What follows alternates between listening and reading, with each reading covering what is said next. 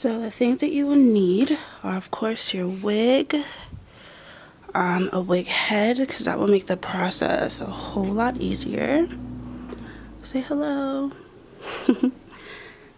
Then you're going to need, of course, some rollers. Use whatever rollers that you want for the size of the curls that you want, but I want really big curls. Well, as you guys saw in the beginning clip, I wanted really big curls, so I got big rollers. So I got big rollers, extra big rollers for the back, and smaller size rollers for the front of the head, so it looks voluminous. You're also going to need duck bill clips or any type of clips that work for you. And then I have a clip to keep the hair out of my way while I'm working, a brush, because you need to make sure that every strand that you curled is detangled to the best of its ability. That's how you're going to get smooth, bouncy curls. And then what is essential in this process, it's super essential, is to have a steamer. I got this steamer off of Amazon a really long time ago. This is actually my mom's steamer. I have my own steamer, but I lost the nozzle. I don't know where it is. But I got this off of Amazon. I will leave a link to this particular or a similar steamer down below. I've seen YouTube videos where they use like an industrial steamer. Girl, we don't got money, we don't got time for that, so we're gonna just use our little steamer. It works just as well, and I have done this before, so I know for sure that this process will work. So steamer and a plastic bag to cover the hair. So yeah, I'm just gonna show you from here. I hope this is a good enough angle. Okay, don't mind my gut, I've been having a little bit too much to eat. Okay, so the first thing that you want to do is brush out the hair. So you want to be working on a smooth surface. Also, I figured out how to do this from YouTube as well. I'll leave a link below of the video that I used to watch this video, just to reiterate what I'm explaining, if in case what I'm explaining doesn't make sense. But yeah, so you want to be working on a really smooth surface. So you want to make sure that the hair is completely detangled. The reason why I'm curling this wig is because I don't know if you guys can see that, but this wig sheds. I don't know if you guys can see that, but this wig, oh my god, it's beautiful, but it sheds so much.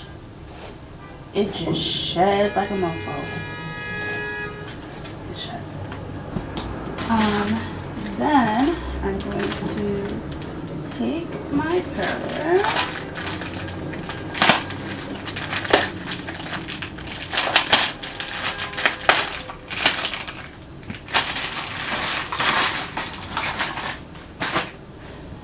I'm gonna divide this into two, and of course this does not want to snake up right now. Sis, where are you? Alright, so I'm gonna divide this into two,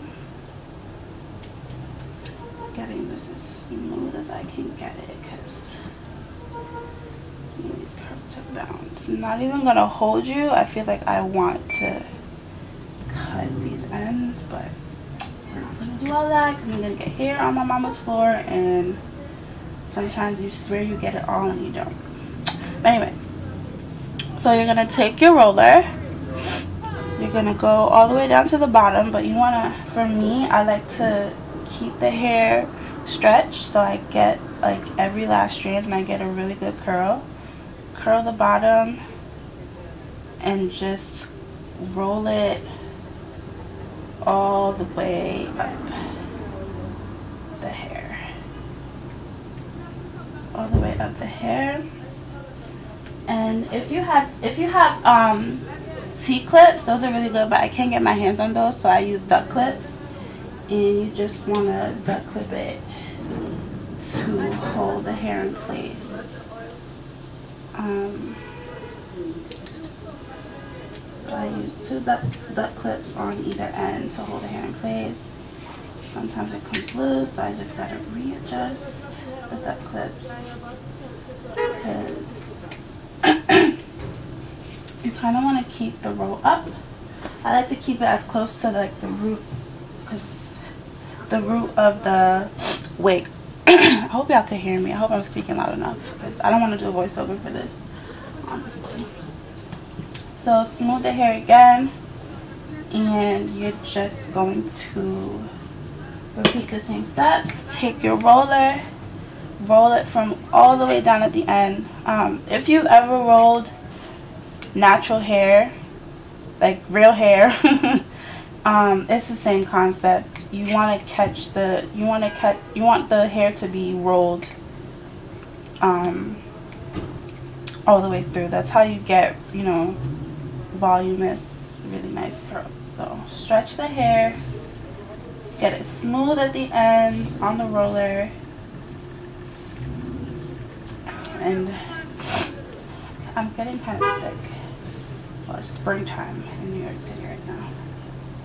And just roll, really, you really want to honk, and just roll the hair up. Oh my god, stop honking. And just roll it up.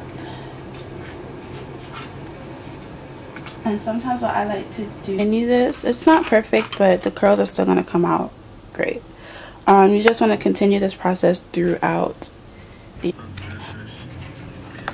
So this is where we're at so far. You want to make sure that your spacing is nice and even, and that your curls are tight and as close to the root as possible. Oops, this one's kind of falling apart. And that's good. So I just gotta work on this side with the smaller rollers, and then I'll come back to you guys when it's time for the steaming, which I need to kind of get prepared to steam. So I gotta put the water in there and get it ready for steaming. But this is where we're at so far. I'm excited. About to have some voluminous, lovely curls. Okay, so we are completely done with the rollers. So it's, oh no.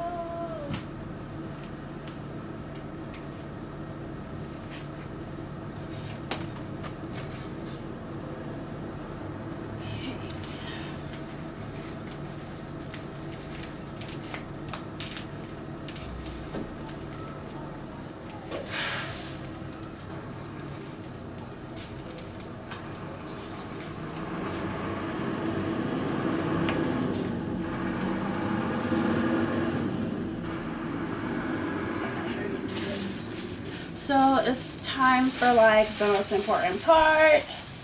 So what you're gonna do is, sorry for the noise, cover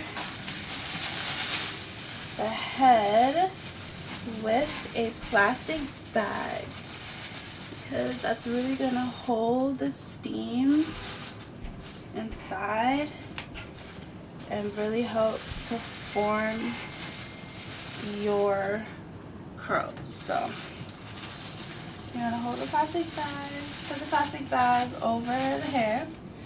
Then you are going to take your steamer, which as you can see is already steaming, and place that inside of the bag and onto the hair.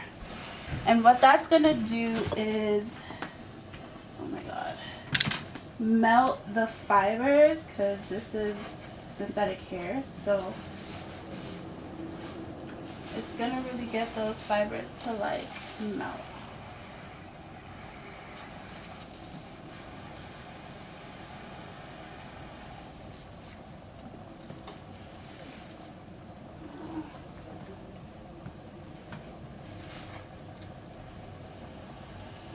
want to get this to go all around the hair. I'm focusing on the back for right now. But you want this to, oh my God.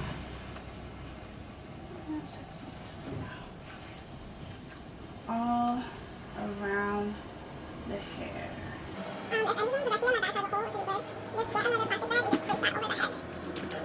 This does get really hot, so you want to be really careful, but it's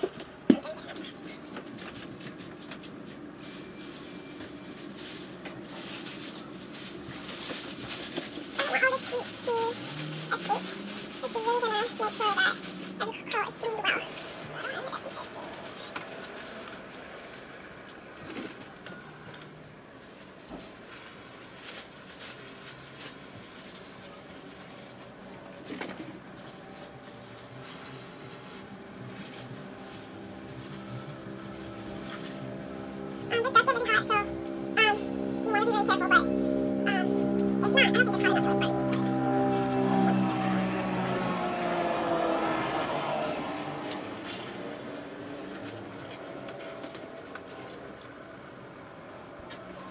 And you want to like really saturate the hair, so I'm going to be doing this right now.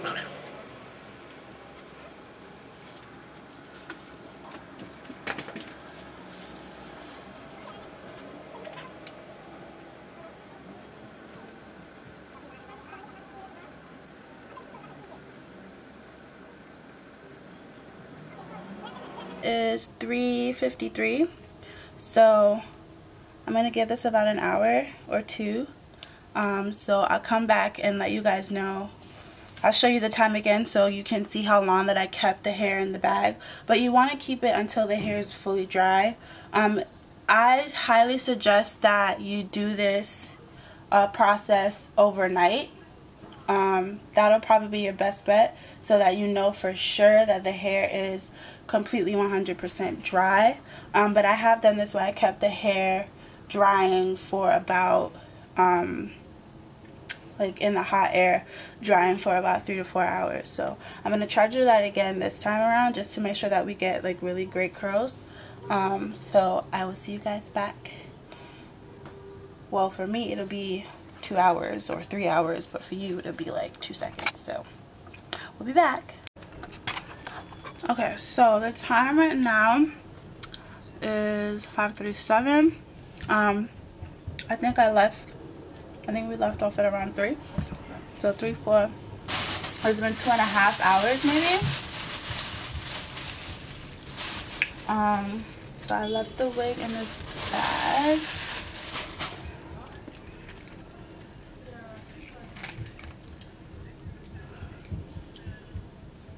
And I'm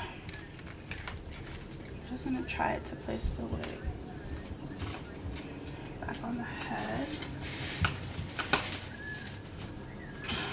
Honestly, the hair is not fully dry yet. It is not fully dry yet. So what am I gonna do?